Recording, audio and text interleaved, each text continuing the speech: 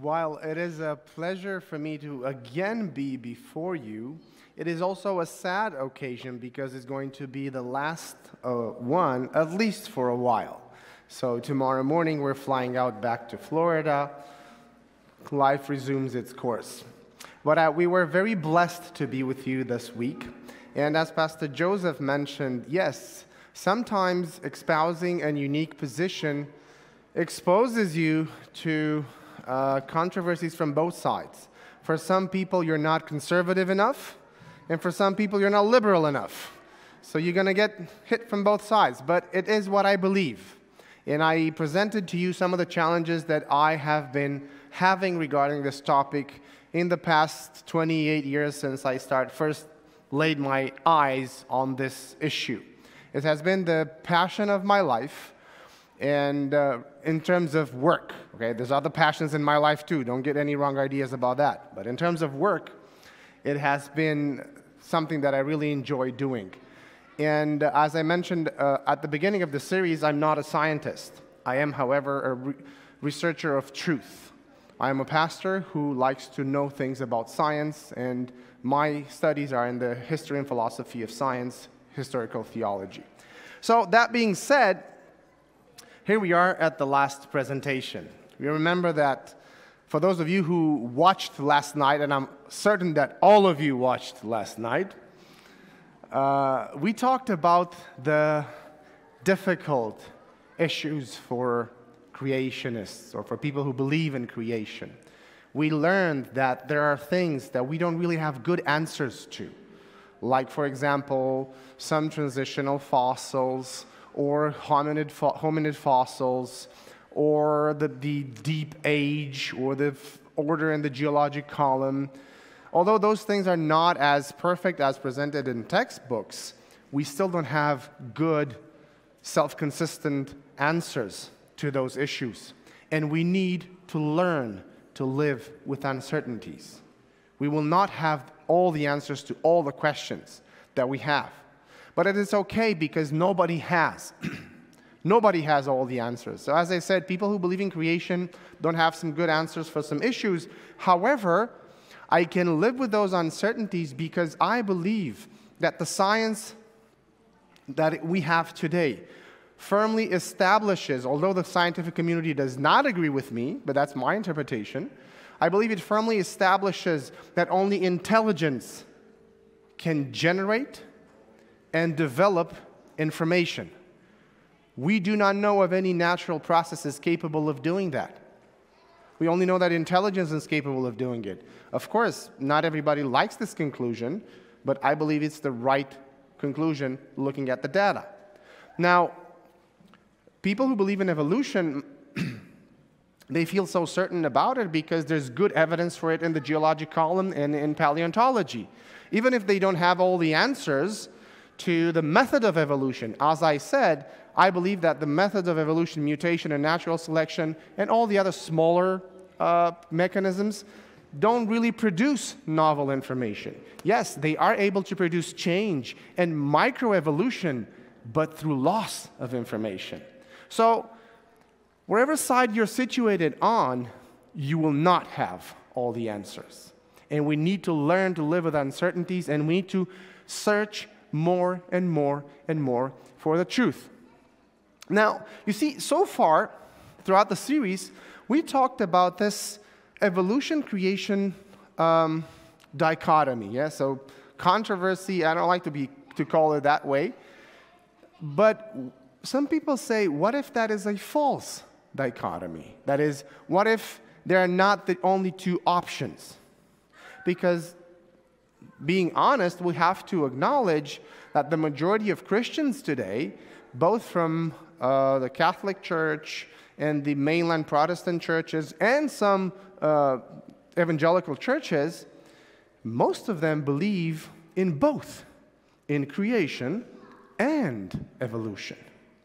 So most of them would believe something along the lines of what is called theistic evolution or evolutionary creation, which they're not quite the same. They're a bit different, but for our discussion today, they're the same thing. Okay, I can even put progressive creation there, which is very different than theistic evolution. But the idea is this. Most Christians believe that God used evolution as his method of creation. That's their belief.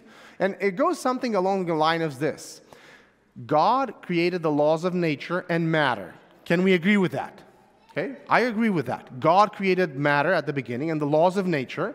However, at this point we start to disagree with this position. I start with this to disagree. You might agree with it. That's fine. It's okay. And after that, he did not guide or intervene or act directly to cause any empirically detectable change in the natural behavior of matter until all living things had evolved by purely natural processes. Okay, so God started everything. He created the universe. He created the laws of nature. And somehow he ingrained in matter its qualities that would later have produced life. And he just stood and he watched. This is not deistic evolution. It's not the God who starts and leaves. Okay? It's a God who watches and waits for life to appear, for humans to appear, so that he can have a meaningful relationship with them. Now, there's many reasons for which people believe that. One of them, it's not necessarily the main reason, but one of the main reasons is, as explained by Pope Francis. As you know, the Catholic Church is big on theistic evolution. They say this, he says this, when we read about creation in Genesis, we run the risk of imagining God was a magician with a magic wand, able to do everything. But that is not so. He created human beings and let them develop according to the internal laws that he gave to each one so they would reach their fulfillment. Furthermore, Pope Francis continues, and he says, God is not a magician, but a creator who brought everything to life.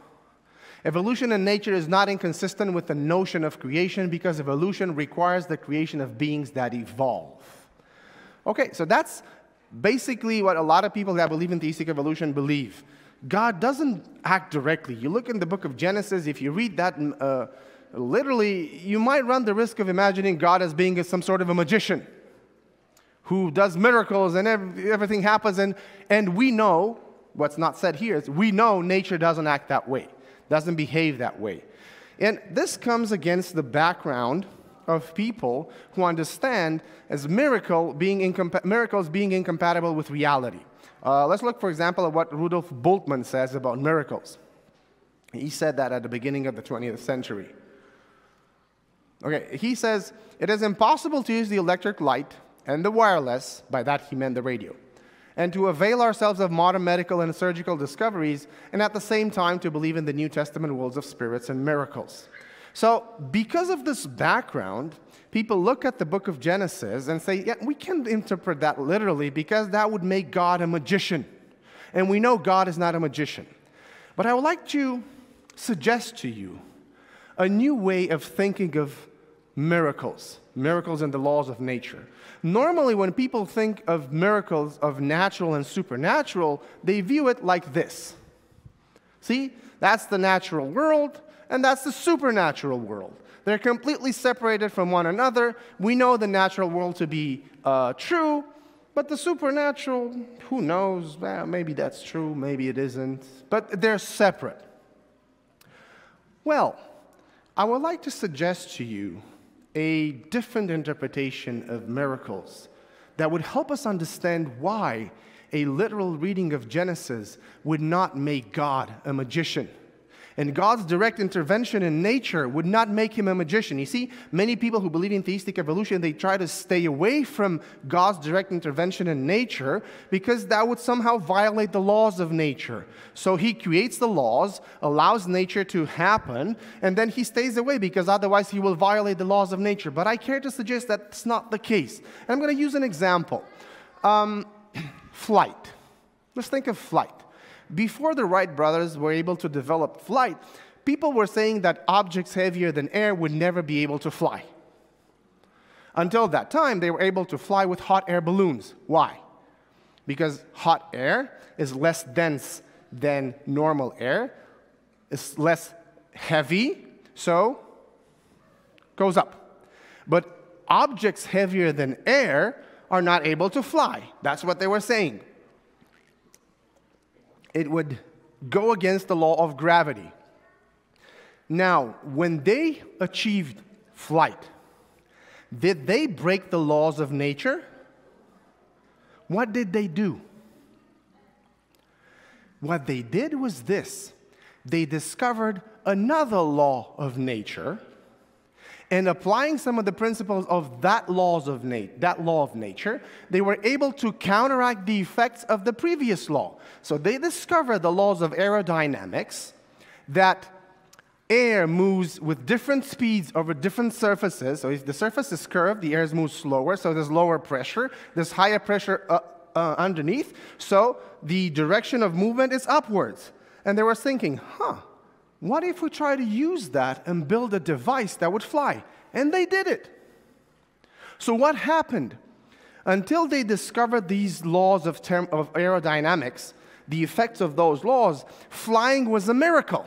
Because that's not possible. You can't fly an object heavier than air. But once they discovered it, then they realized that what would have seemed a miracle before was not a miracle anymore, because they knew more laws. So at this point, their understanding of natural expanded.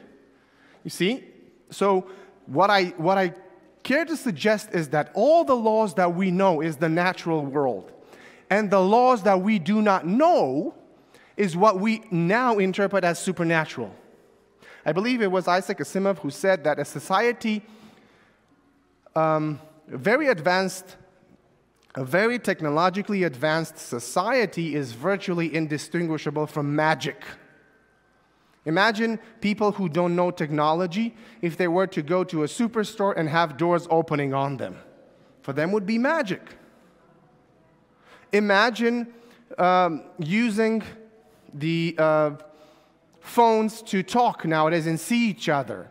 Well, 20 years ago, 30 years ago, when I was a kid, we used that rotary phone, you know, let alone having that phone in your pocket. So as science progresses, we discover more and more laws, and then more and more things which were previously thought of as supernatural, all of a sudden we think, oh, they're possible. I'm going to give you one more example, and then we move forward with this. We're going to apply this to our understanding of nature. Think about what alchemists were trying to do throughout the Middle Ages. They were trying to transform lead into gold. Yeah, that was the surge of philosophers to transform lead into gold.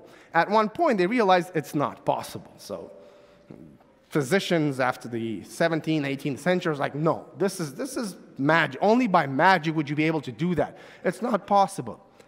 However, we discovered the structure of the atom. And we discovered, not you and I, scientists, of course, we discovered that lead and gold are not that different.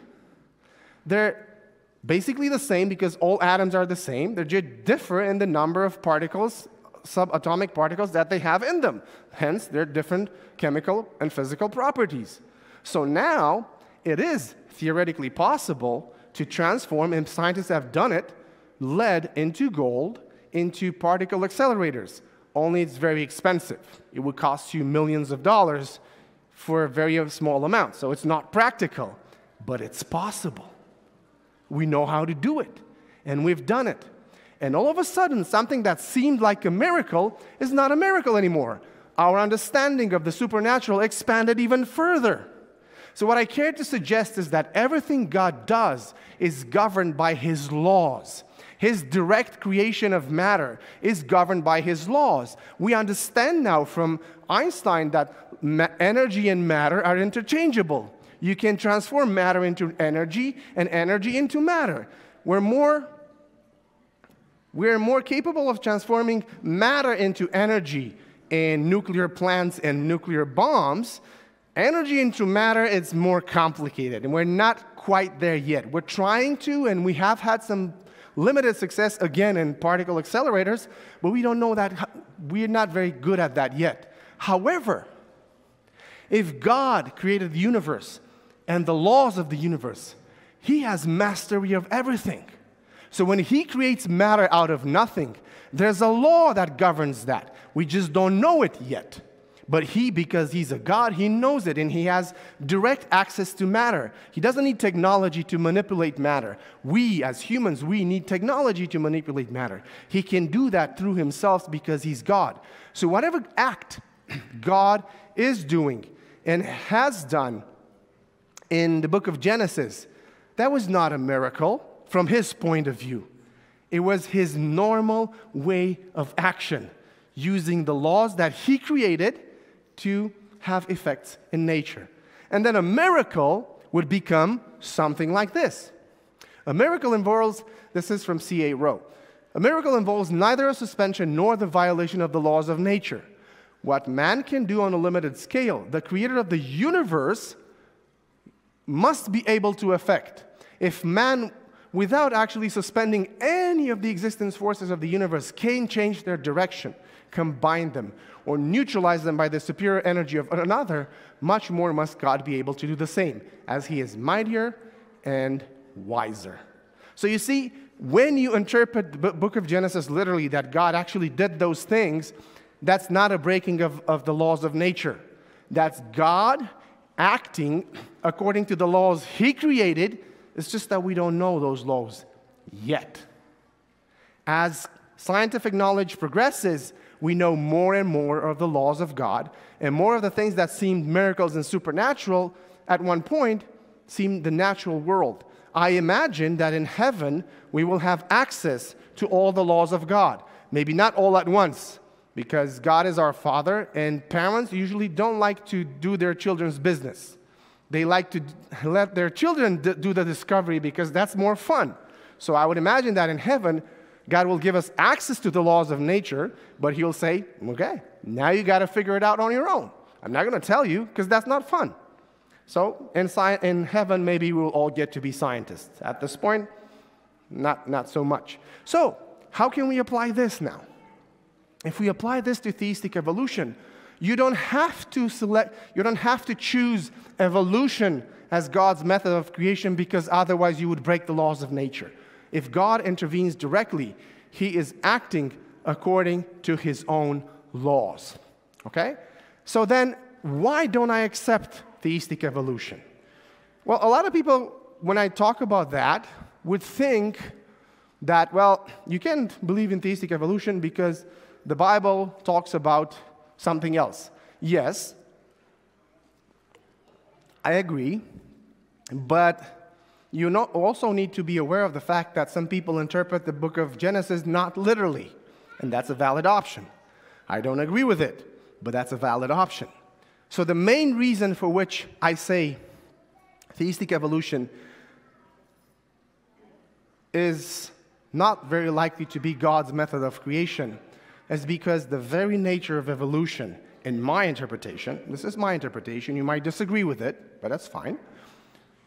The very nature of evolution goes against the very core of God's nature. And I want to show to you from several texts in the Bible.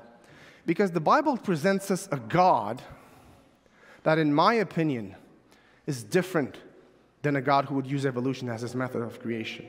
Evolution, the way we understand it today, is, to be crudely put, survival of the fittest. Yes, you've heard about that, yeah? We talked about mutation and natural selection. In evolution, there's more offspring than resources, and some of them die, and only the fittest survive. Well, I see the Bible presents to me a God that is exactly the opposite. It's a God who is not on the side of the fittest. In Isaiah chapter 42, verse 3, you read, "He will not crush the weakest reed or put out a flickering candle." You see, evolution is about who's the mightiest, who's the strongest, who's the fittest. Faith and the God that I see in the Bible is the God who goes and helps the lowest of humans, is the God of the weak, is the God of the outcast, and look at all the prophecies of the Old Testament. All the prophecies of the Old Testament are full of social justice. I know this is a loaded term and people get scared when they hear it. Oh, wokeness, oh, liberals, oh, whatever. I want us to go beyond that. Let's go to the spirit in which the prophecies are done. And the spirit of most of the prophecies of the Old Testament are take care of the weak. That's what the prophecies are. Most of the rebukes that God makes to the people of Israel is like, you don't take care of the orphan, you don't take care of the widow, you don't take care of women, you don't take care of your parents, you don't take care of your poor. That's what the Bible is all about, the prophecies. And I cannot believe that, and you can call it the argument for personal incredulity. I don't care. This is my interpretation. I see that this God is not compatible with this method. God is on the side of the weak. Why would he use a method of creation that would disfavor the weak and favor the strong? That's not the God that I see in the Bible. He says if a reed is weak, he'll not crush it. And if a candle is just flickering, he'll not blow it out. He'll go and try to vent it so that the flame grows bigger. That's the God that we worship. We worship a God who takes care of even the lowest, the meekest, and the slowest, and the smallest of all of us. He's the God who cares for the disadvantaged. He's the God who cares for the poor. Whoever you are, wherever you are, no matter how low you are, your God is with you, and he tries to get you up from there. Think about the father and the parable of the father, which is not the parable of the prodigal son. It's the parable of the father. His son was terribly disobedient, but his father did not care about that. He wanted to receive him back into his arms. That is the God whom we worship, is a God who helps everyone.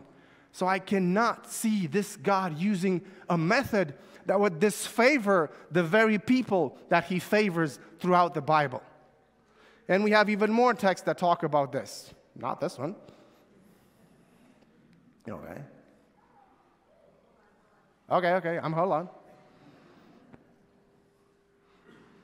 Paul says in 1 Corinthians chapter 1, verse 27 to 29, God chose the foolish things of this world to shame the wise. God chose the weak things of the world to shame the strong. God chose the lowly things of this world and the despised thing and the things that are not to nullify the things that are, so that no one may boast before him. You see, this is the same principle. Go and search in the Bible, and you will not see a God who favors the boastful. He loves the boastful. That's a different thing, okay? So he loves everyone, even those who are boastful, even those who are strong. So he loves everyone, but he always favors the weak. So that's the God that we worship. I cannot see this God using a method of creation that disfavors his very chosen.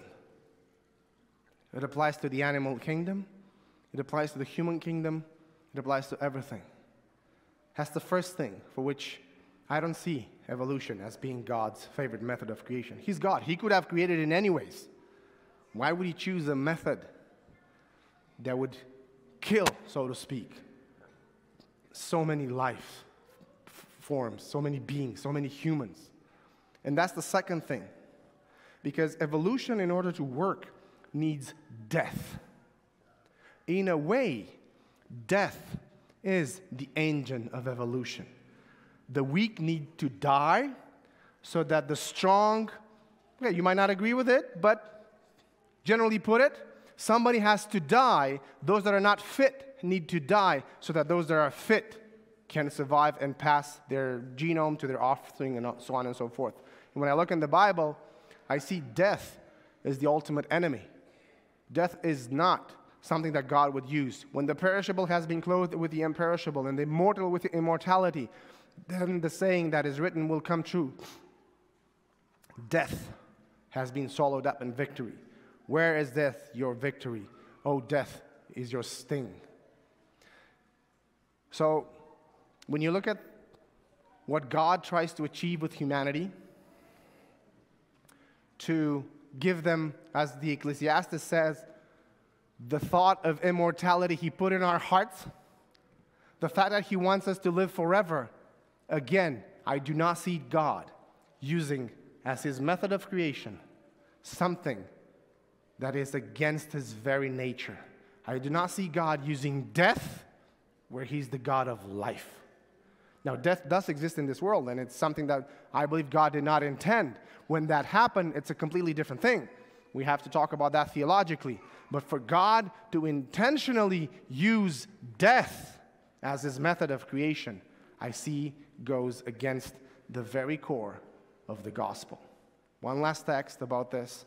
The last enemy to be destroyed is death. When the perishable has been clothed with imperishable, and the mortal with immortality, then the saying that is written will come through. Death has been swallowed up in victory. Where, O death, is your victory? Where, O death, is your sting? Death is the last enemy that will be destroyed. So because of that, I want to show to you now what I believe is a way to be faithful to science that we know, to the science that we know, and be faithful to the Bible that we know, in the model which I call 7-day ecosphere creation. You've heard about young earth creation, you've heard about old earth creation and all that. I call this model 7-day ecosphere creation because there are only two choices. Either God created everything or everything came by chance. And I believe, subjectively, that it is more plausible that there's a person who exists through himself that created everything. So I believe option number one, God is the creator of everything. Now, the universe is vast and big and very complex. And we don't know exactly how God created the universe. So I see no incompatibility between a theistic version of the Big Bang and a literal reading of Genesis 1. God may have very well created the universe by starting it from one point and letting it expand using the laws of nature.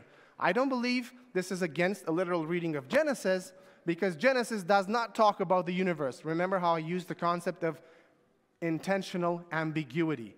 That's why I believe in point number 2, a theistic version of the Big Bang is compatible with a literal reading of Genesis 1. Intentional ambiguity. Going further, I believe that the intention of the biblical text is to be taken literal. People might disagree with that. That's fine. But that's what I believe the text says. It uses the same word that it uses for the genealogies, toledot, which means the genealogies, the story of the life of, which means the text intends to be taken literally. The way the word day is used there with an ordinal numeral and the fact that it says day and night, evening and morning. I know that there are parts in the Bible where the word day, yom, doesn't mean a 24-hour day. But in this context, it always means a 24-hour day. So I believe the text wants to be taken literally. God could have used any method of creation. A 7-day is a very arbitrary decision from God. It doesn't serve Him any purpose except maybe He wanted to teach us something and give us something. If He wanted to create the world directly, He could have done it like this. He didn't need 7 days. He didn't need to create the day on the light on day 1. It's like, okay, I'm going to wait now. And then sky on day 2. Oh, I'm too tired. I'm going to wait until tomorrow. He didn't need that. So the fact that the Bible tells us He created in 7 days, He chose to do that because He wanted to give us the Sabbath.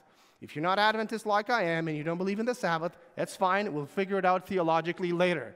But now let's just be honest with the text. The text shows to us that this is the gift of God to humanity. And as I said, the text allows for the sun, moon, and stars to already be present on day 4. Because He can read, and on day 4, God made the sun shine. He didn't make the sun to shine, but the sun that already was there, God made it shine. So you can read that. The syntax allows it. Then what did God create? What God created during the week of creation was the ecosphere.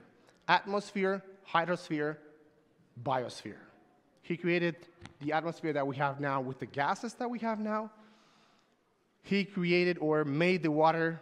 He did not necessarily create the waters because you can see in verse 2 of Genesis says that the water was already on earth. So he made it suitable for life. And then he created all life on earth. We can still discuss about microscopic life if that was present before the creation week. And that is still possible from the point of view of the Bible, because at that time, they didn't know of microscopic life forms. And from the point of view of the Bible, microscopic life forms are not life. So that's a different issue, but we can be open to that. The Bible doesn't talk about it. And then I come to some of the most controversial points when I don't accept evolution. And I say that evolution is not the correct description of the history of life, because only intelligence has been proven to create and improve information, and microevolution has been proven to be limited. So my assessment that evolution is not the correct representation of the history of life is not based on faith. It is not because I believe Genesis 1 is literal that I reject evolution. But I'm going to do that later. First, I'm going to look at science without trying to ignore my philosophical bias. And I'm going to look at science and say, what do experiments show? And so far, we have not been able to prove that natural events, natural phenomena can create information or improve information. Our experience so far has been that only intelligence can create information. You might well believe, well, in the future we'll discover some. Okay, we'll talk then. But so far, I would like to hear this being said.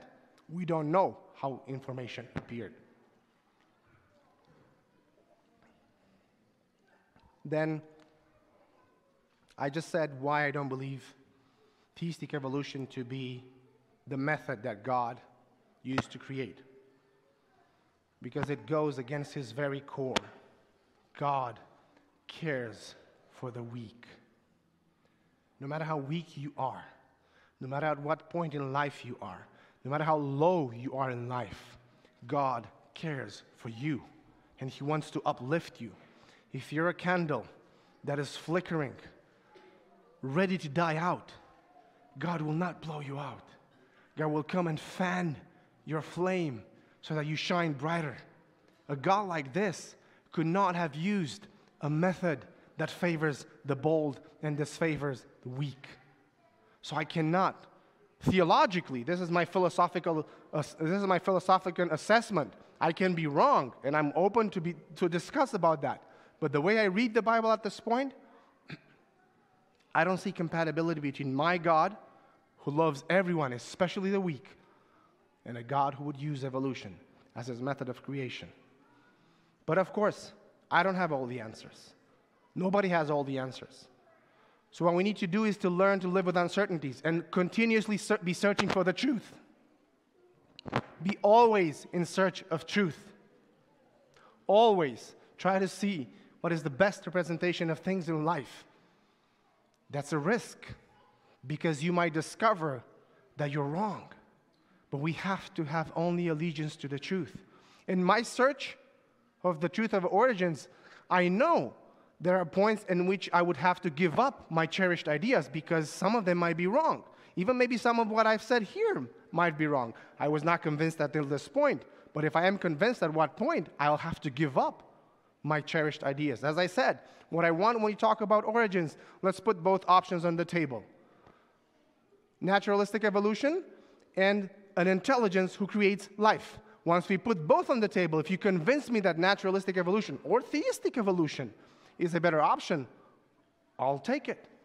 But since you discard intelligent design, so to speak, from the start, I don't want to accept your philosophical presupposition first in order to believe in evolution. Put both options on the table, and then we'll talk. But still, you might live without answers. Now, that being said, this is the model that I believe in at this point, 7-day ecosphere creation. That being said, I want to end with one story from the Bible that'll teach us how to deal in these situations with people that are different than us. In the book of Luke, I'm going to stop moving.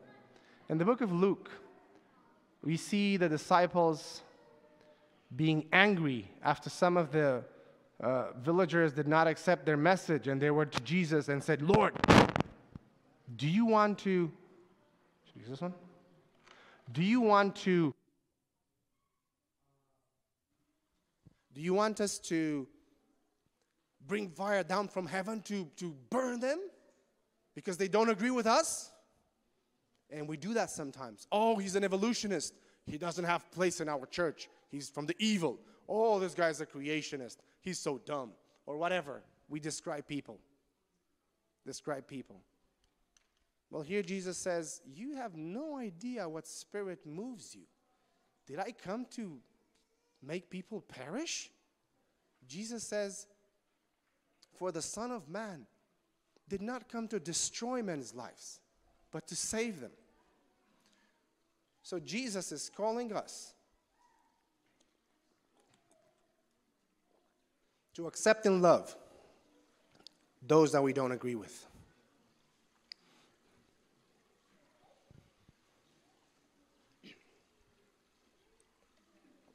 There's a place in our church, brothers and sisters, for people who believe in creation. There's a place in our church for people who believe in evolution. I don't agree with them. I don't agree with their theology. But I know God loves everyone. And we have no right of casting people away because of their beliefs. We just have to be together, a family, and let God be God. Because honestly, you're not saved if you believe in creation or evolution. Okay, your soteriology need to be adapted if you believe in theistic evolution. You'll need to redesign your doctrine of sin and salvation, but you still believe in God and in Jesus Christ as your only Savior.